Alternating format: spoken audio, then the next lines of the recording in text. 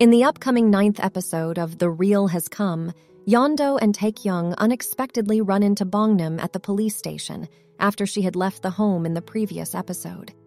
Despite denying that he is the father of Yeon Doo's baby, Tae Kyung kneels in front of Bongnam after receiving a signal from Yeon Doo.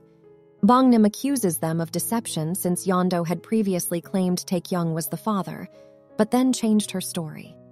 Afterwards, Yeon Doo and Tae Kyung had a conversation with Lee In-ok, who inquired about how Tae Kyung became a father so suddenly, and Yeon Doo reluctantly confessed that it was a result of a one-night stand.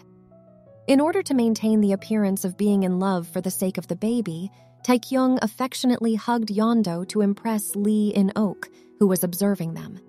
Se Jin, who is annoyed with Yeon Doo, urges her to give up and let the baby be born without marrying Tae Kyung, and even Gumsul suggests that Yeon Doo should abort the baby. The Gong family kicks Yeon Doo out of their house, and Se Jin's mother grabs her hair, but Yeon Doo persists and kneels in front of the Gong family's house to convince them to let her marry Tae Kyung. Gumsul may hold the key to the situation, as she doesn't care who Tae Kyung marries and believes that the poorer the woman he marries, the better it will be for her, as they will not try to take control of the NX group.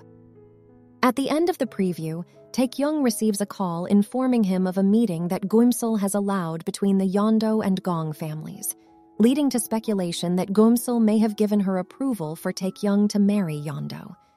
Viewers are encouraged to stay tuned for the upcoming broadcast of The Real Has Come to find out what happens next in Yeon Doo and Tae Kyung's complicated journey.